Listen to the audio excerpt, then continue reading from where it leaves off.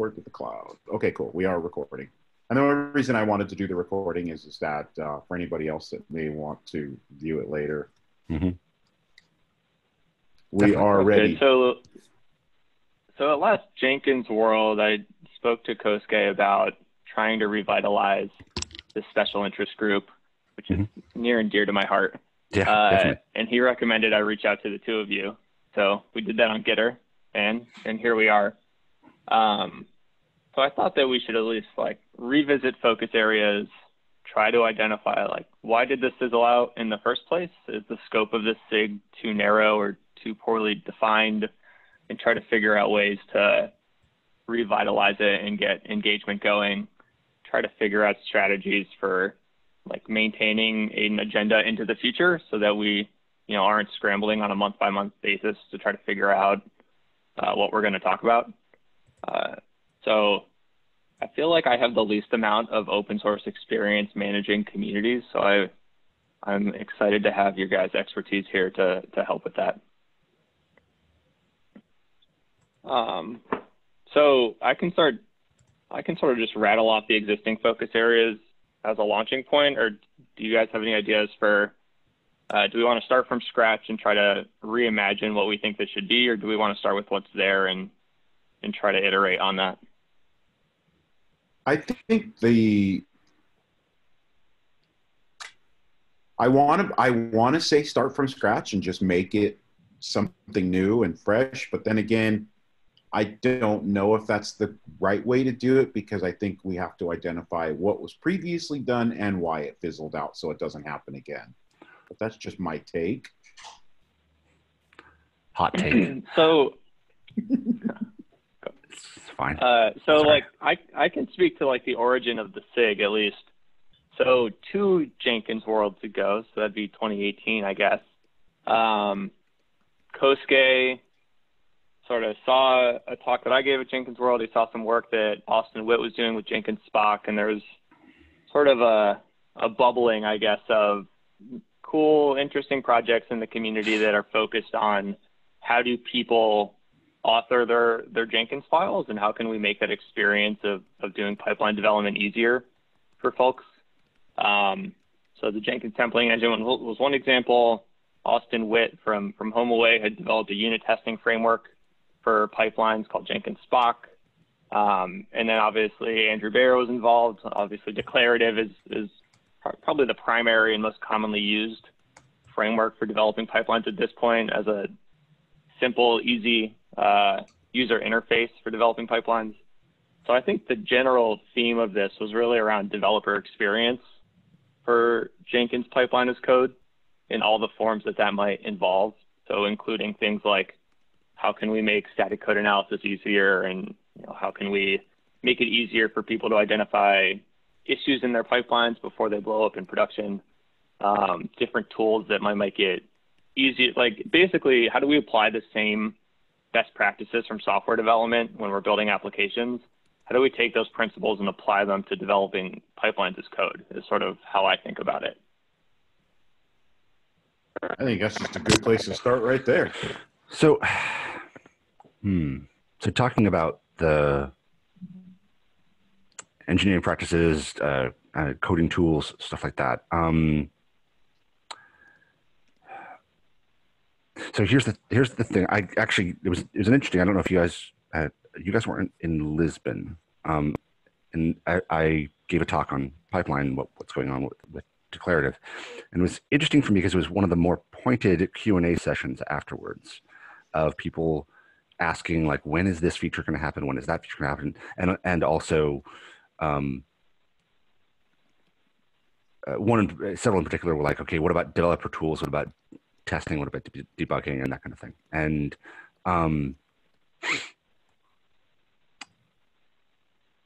while I think there's a sort of a trade-off here. On one side, we want this to be a vibrant community. We want it to be people, making it new things and moving this forward. But at the same point, the more there's also a counterbalance to that of do less in pipeline, right? Of like pipelines should be the glue, not the workhorse, right? And I guess, so the question that I have is sort of like, is more developer tooling really, I mean, it's what people are saying they want. Is that what they really need? And is that really where we want to go? And I'm not saying that, like, let's not do it. I'm more just like, I want to kind of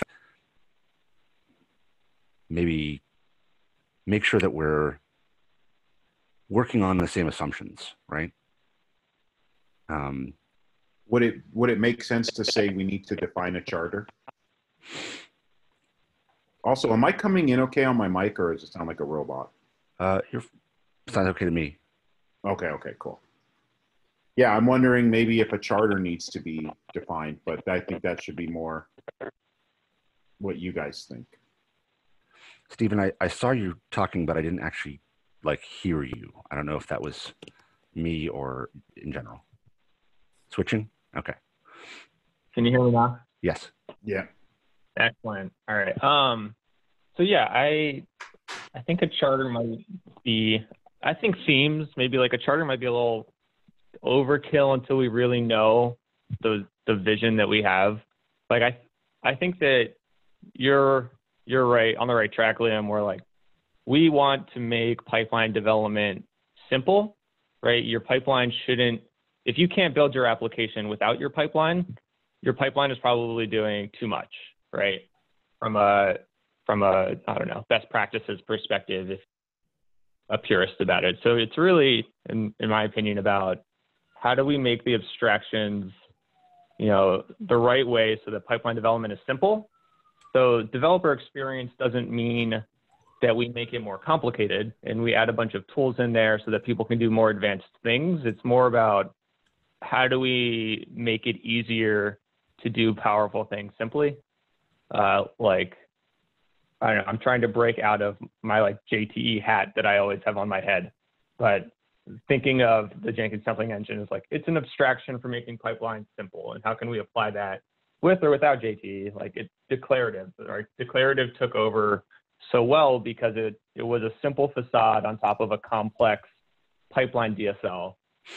So when I'm thinking developer experience, I'm thinking like, how can we make pipelines that scale easily, don't require a large technical barrier to entry to develop, and how can we validate those simply defined pipelines in a way that you know if they're going to work before you actually run them, right? So that gets a little bit into linting, a little bit into unit testing.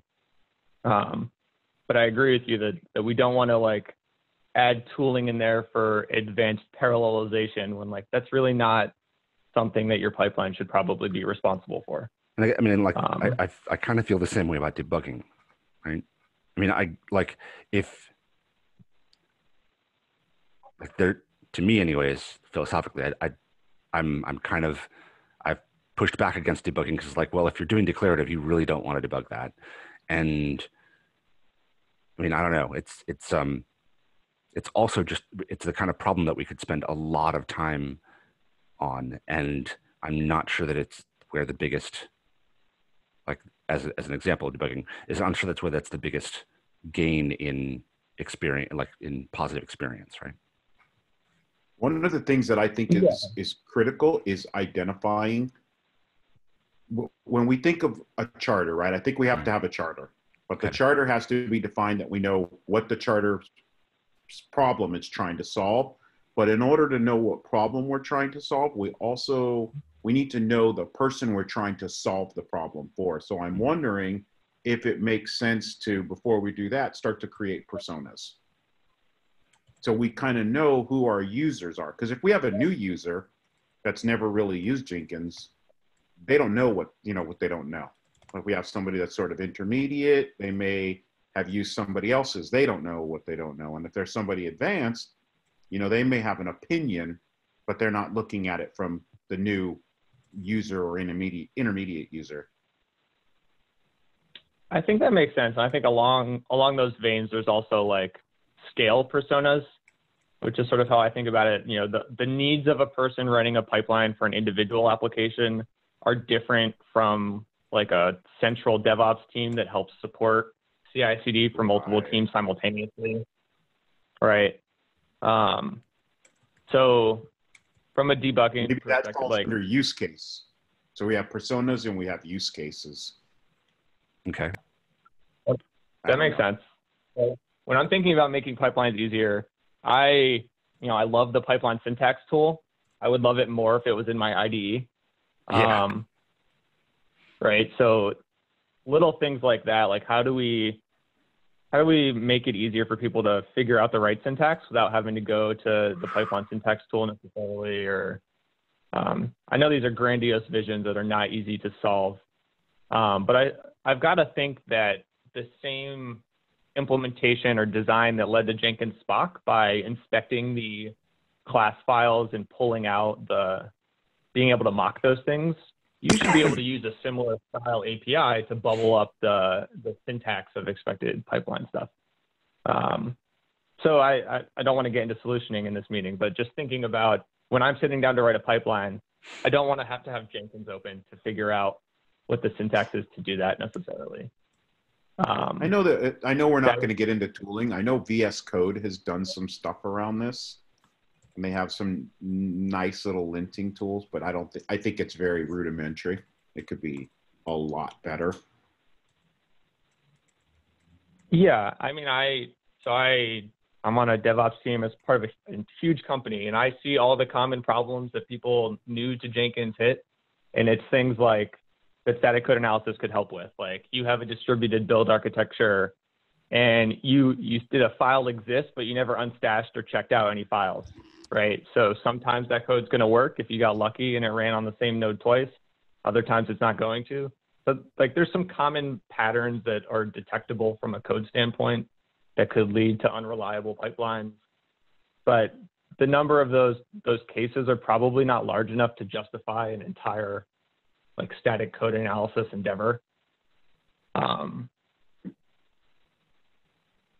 There's some interesting stuff too with like Jenkins file runner. Like I know that project started up. I don't know if it's still in development, but how can we run mock pipelines locally without necessarily needing a real application to be testing against, just to make sure that everything's going to work as expected? Like Jenkins Spock got us to mock unit testing. Is there anything that can get us to integration testing without a full-fledged Jenkins instance? Well, essentially, Jenkins file runner is effectively a full-fledged instance, right? It's a Jenkins, right? So yeah. But what you mean by that is by not spinning up a whole new server or a whole new. I don't know how you want to distinguish that, but a long-running Jenkins as opposed to a ephemeral one. Yeah, that's probably as close as you can get right now, given Jenkins' current architecture. So maybe we just start with like our first couple meetings are interviews with the community. Like instead of the three of us trying to figure out, who are all probably Jenkins experts, sitting down and trying to figure out what the problems are, it would be interesting to get people together and talk about like, what are your challenges that you're having and that the people you're working with are having. It's sort of a hard problem because the people that are involved in the community are probably not the people that are the newest at it, right? If you look at the total population of people using Jenkins and then the percentage of those involved in a special interest group, you probably have a not very representative sample of the actual user base. But yeah, what if we got a survey together? That'd be interesting. Like, I wonder see that quickly turning into like a support forum, right? Like, hey, fill out this survey, and we get questions that are like, I have this specific use case and this specific problem. How can Jenkins make my use case easier? Yeah, we would probably need to tailor. I know in another community that I work on, when we do surveys for our SIGs, we're extremely, like, we pour over the questions we're going to ask and think about it thoroughly to not turn it into a help desk thing or a gripe fest, but more to try to get meaningful data out of it, and then use some analytics to cross-reference that data against other things. So maybe that's something, that's just a suggestion, something we might be able to do. Like if we got a survey together, we got together with maybe the advocacy group and Alyssa, and then had that survey go out and then sort of see what we get back. But we would need to, as a team, really decide what the questions are going to be if we went that route. I think it would be a good thing to do because it gets a pulse of the community. But I totally see the other side of that. Yeah. I think that's a good idea. Go ahead. Go ahead, Liam. So maybe we're also scoping this too small. Like, we're talking a lot about the pipeline authors experience. Maybe we can also expand this to be the pipeline consumers experience, right? My role is frequently, I build a pipeline that app teams use, and I field a lot of questions from developers about their pipeline. And it's always things like, the pipeline's broken. I'm like, well, your unit test failed. Like, how can we make it easier as a consumer of the pipeline to understand exactly what went wrong and why? So if it becomes more a pipeline experience SIG instead of just an authoring SIG, it gives us a couple more avenues of conversation and features to think about. That's why I think personas are going to be critical. I think they're going to help us drill down to what we're looking to solve based off of the persona. Yeah, I think definitely at least looking at what our I think that the personas at least are useful for focusing our discussion. Like, what sort of thing are we, and sort of grouping the kind of thing that we're going to work on.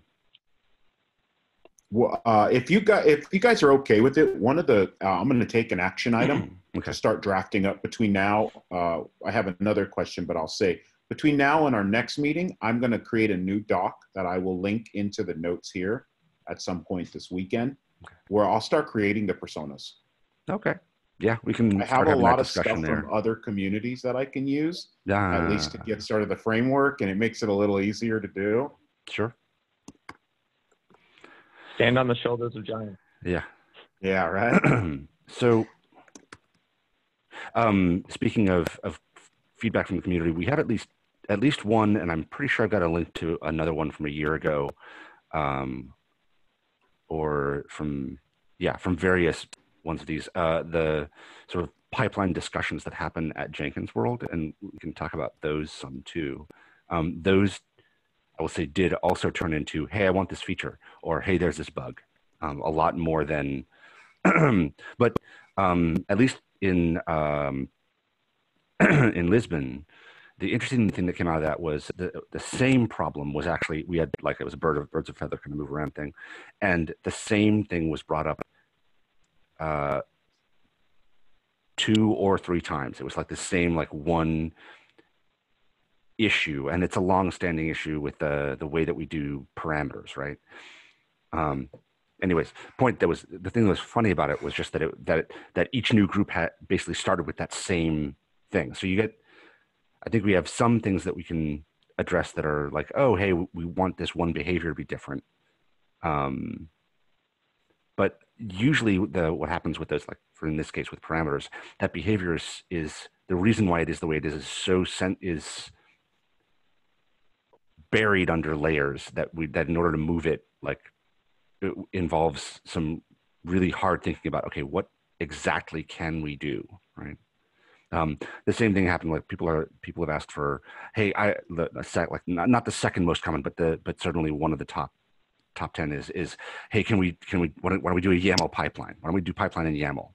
And I'm like, that's great, except for, like, if you extend that, like, it sounds great on the surface, but then when you get into actually dealing with what does that mean and where does that end up, it goes a completely. So declarative having a YAML generator, like a YAML parser, right?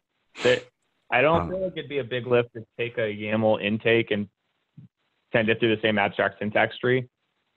I'm pretty sure I, like, dove through the declarative code, and there's, like, it takes your Groovy, and there's a JSON output and a YAML output. There's a JSON output. There's no YAML output right now. But that doesn't mean there, like, couldn't be. Yeah, that seems like a. Forgive me for saying not complicated, but, like, if we have a JSON output, typing that to YAML shouldn't be right, except for when you go down a certain distance. For instance, when you get to steps, are the steps in YAML, are they groovy? Like what and for those, like even discounting the script block, like when you start working with them, the the the step itself needs to be written sort of groovy-ish. Like we could kind of convert them to a certain point and maybe make the parameters, but then once you get down to the parameters themselves, they're going to have to be groovy, some degree of groovy at some point. Yeah, you'll end up with some nasty thing where like the value is a string that you parse through a Groovy engine during the invocation of that thing. So that's the kind of, but that's that sort of like one. It's like, oh, this is great. This is great. Oh, this is not great. Oh, this got bad. This got, yeah. And unless you talk about like, how do we drastically reduce the scope? Like you want a YAML syntax. Okay. But here's the subset of features that we can support to do that, right? If you want to have an array of steps that run inside a container image and execute some shell script, you could write that parser in like a day, right? It's just iterate over the YAML, run docker.image.inside, and then run a shell script. So the value of it is smaller, but for those that don't have complex pipelines, it provides some value. But okay, and I'm not saying we shouldn't do this, but like as an example, Maven has supported attributes for a decade now, right? Nobody uses it. Like everybody wanted it, and nobody uses it. It would make all your Maven files like way more understandable, way more easy to read. Nobody, like it has never gained traction. So are we going to document both? Like, are we now going to start showing YAML for our pipeline too? And I'm not arguing against this. I'm like, this is when you actually take this to like, okay, yes, I can write it in a day. Boom, there it is. Like when you actually like take this to its logical conclusion, it gets a lot harder, and a lot more. Yeah. Like, what is this supposed to look like? I agree. And I think I have a pretty like hard-lined opinion on most things. And my take on this in general is like, listen, if you just learn declarative, like what does YAML give you that you can't do with declarative, right? Like, I don't know that I understand the actual value proposition of YAML, especially when you start to look at like how easy it is to mess up indentation in YAML, and like then we have a whole nother. This is such a loaded topic, right? But and now, I think we have now as long as you're go ahead. As long as you're arguing, against YAML, I'll argue for it now, which is to say that you get all the schema, you can do a whole bunch of things easier. I mean, like you get syntax highlighted for free, and like I've heard all the arguments the other side of this too. So I think one of the things that I know what I'm about to say will be extremely controversial, so please forgive me. I think one of the welcoming facts to YAML is some people feel the bar is a lot lower for entry to newcomers than it would be to say learn declarative, groovy sort of syntax. So people like look at that and they say, oh, I can understand YAML easier than I could if I have to go learn a Java-based subset of groovy, and they're just like, it's easier to do but YAML. We have a blue ocean drag and drop coding, right? I'm going to pivot a little bit. Like, I think that in general, the pipe, like Jenkins does and I use this analogy for the templating engine too, is like, it does a fantastic job documenting the oven, like all the cool features and everything that is possible to do with it, but it doesn't give you any recipes, right? And I think Jenkins X starts to go this route a little bit, but maybe something we talk about is like, we can't tell you how to do your pipeline, but here's some common design patterns and how they're implemented in Jenkins pipeline, so that, declarative might be intimidating to some newcomers, but if they were to copy and paste, like, here's your Git flow pipeline, just change these lines of code to match up to your tools. And over time, as you get familiar with it, extend this to be what you need and give people a better starting point than just like, here's the syntax documentation. That might be an avenue too. Now I'll play devil's advocate on that. Currently, we have in the Jenkins.io site, we have a Node.js example for a pipeline. And one of the things I see in the Gitter channel, more often than not, at least especially the last week or two, is people that cannot get that running. And so now we people like I found myself and a few others are answering these like Node.js questions on this pipeline because people don't understand how to use it. So I think if we do recipes, which I think is a great idea, we have to make it as simplistic as possible, including the environment to which it runs on. So people understand this is what you're going to need to make this work. Yeah, and if we accompany it with a Docker file that spins up a Jenkins pre-configured or something. I used to teach programming and robotics to kids over the summers in college. And when I was teaching if statements, I would say if, quotes, condition. And you don't know how many times I went to a computer and they're like, it's not running. And it's because they literally typed if, quotes, condition. So I definitely, that resonates with me that if we give them examples, they're going to be our major source of support tickets. But yeah, like, okay. So the Docker file to spin up an already integrated sample application with some dummy reference architecture pipelines, at least then we can hope that as long as you have Docker installed, you're going to get the properly configured instance that has everything you need to run these examples. Almost like Katacoda scenarios. Yeah. Maybe that's what we need to do. Create some sort of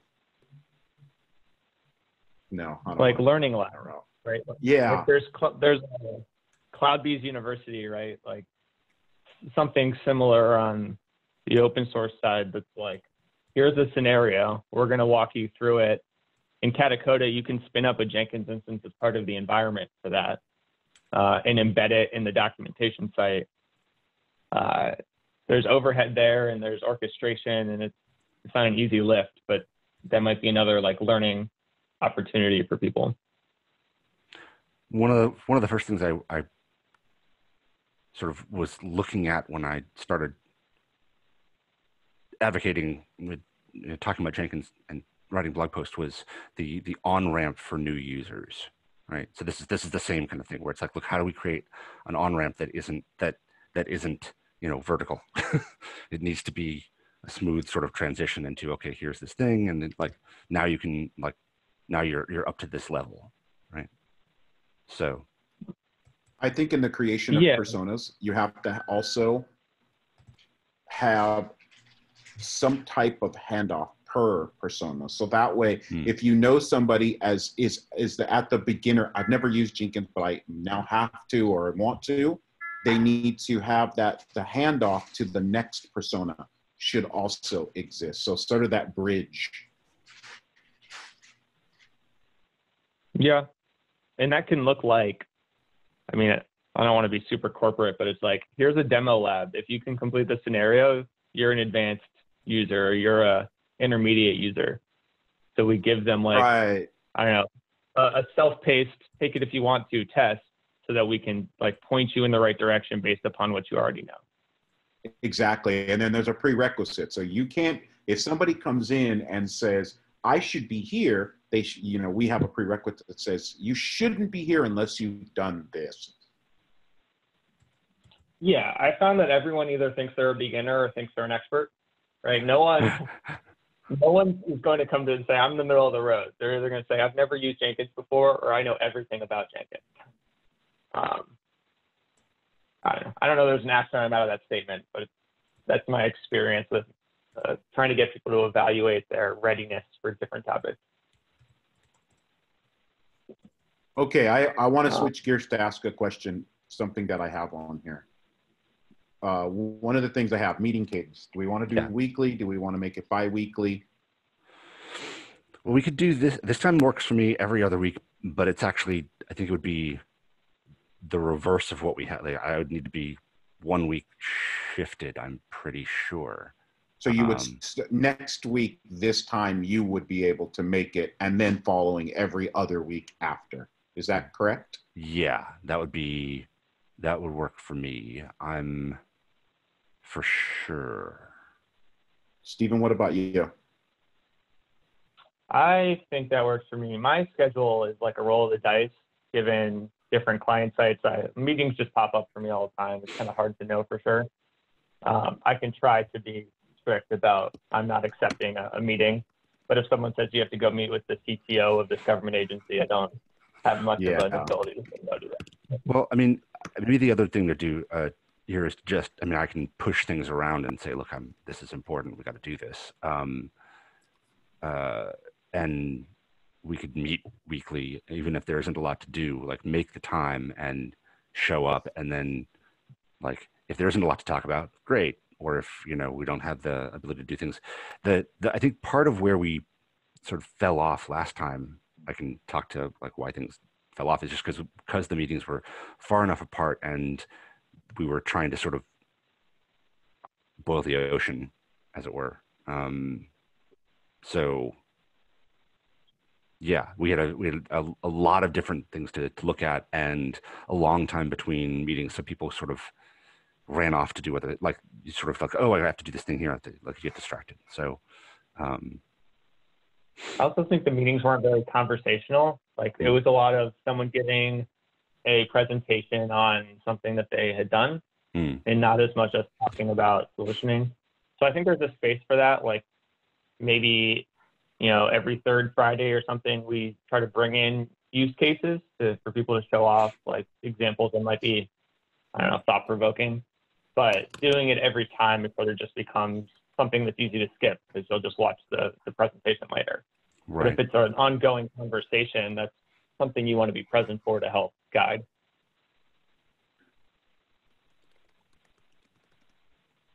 Fair enough. I mean, the flip side of that is, though, at a certain point, it's like, well, when are we going to do this? Well, when do we have time, right? Yeah. The perennial open source problem. Like a lot of features and not a lot of time to do them outside of our 9 to 5. Oh. Okay. So for the so what I'm going to do, just to close that loop, I'm going to move the meeting I think we have set for weekly right now. I'm going to leave it for next Friday, same time, but then following that, I will move it to a bi-weekly. And then we can decide from there if that's, you know, too long in between and maybe we work in Gitter. I do think one of the first things that's going to be critical for us is the personas. So if everybody's okay with the meeting cadence, I'll go ahead and action that. Yeah, that sounds good to me. I'm looking at the existing SIG page that's available, which it looks like you found as well, Marky, since you've got the document open. So somewhere here we've got meeting notes from the previous section. Yeah. And I guess the action item for me is to go dig up more of those. Okay, I'm looking at the link right now.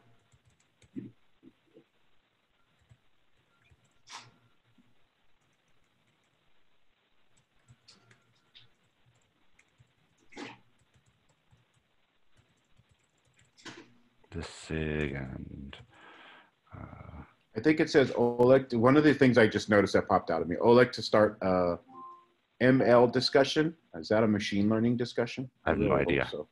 Because that would be really awesome. Yeah, right.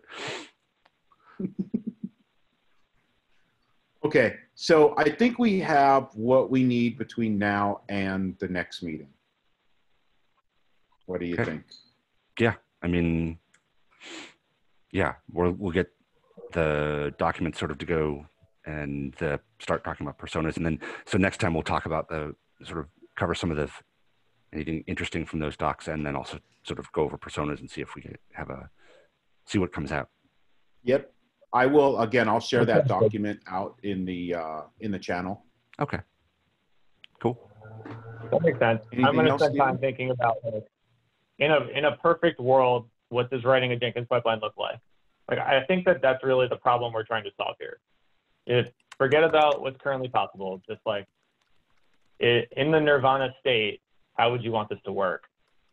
And then figure out what's possible and how we compromise to that end state.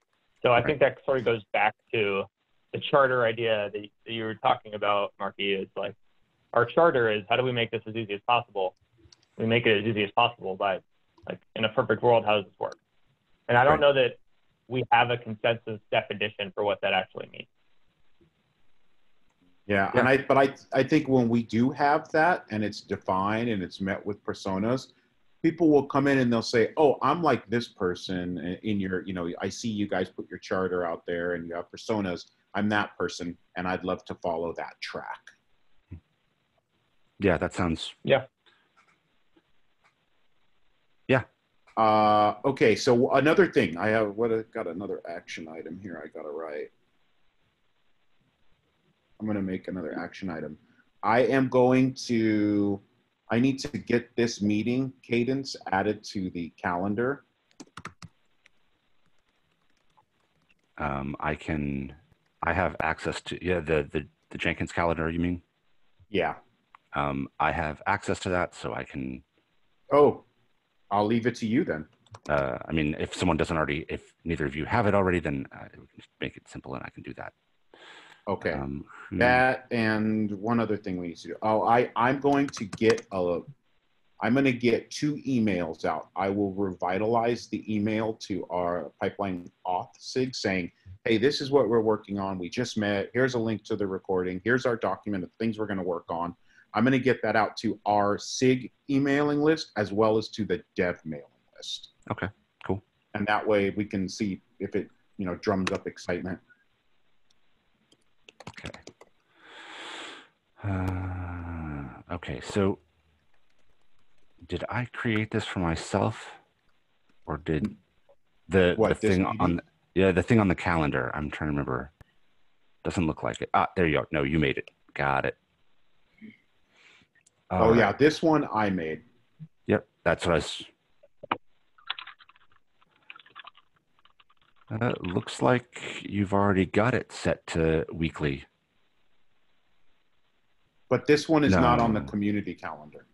Right. Okay. Yes. Yeah, this one is That's just my I'm like, but it's already here. No, it's not on the calendar. You already did it. What's the? Yeah, it's slow. Yeah. Okay. All right. So got it. And we'll keep using your Zoom for now. If that's okay. Yeah. Yep. That's totally fine. I mean, I think we could also do it actually, we should probably do it on the YouTube CD. So here's the thing. We can keep it, hold on just a second. I have to yell something. Yep. Julie, check into your flight. It's 40, sorry. We can leave this Zoom. I'm waiting for the finalization for me to be a YouTube admin. I can upload this video to YouTube. Okay. And then something I want to do later on down the line is I will link the YouTube and create automation so it'll automatically upload it every time. Because that's what I do for another community, because I do not have to manually upload things. I want it to happen just sort of voodoo magic. Yeah, all right. All the things. Yeah. Okie dokie. All right. Well, then we'll leave it at this for now, and we can. Yeah. Cool. All right. Thanks. All right. Anyone have anything else? Okay. So do we have the meeting and okay. I don't have anything else. Yeah. Cool. Thanks, guys. Awesome. Thanks, everyone. Have a great weekend, everybody. I'll see you next week. Later. Cheers.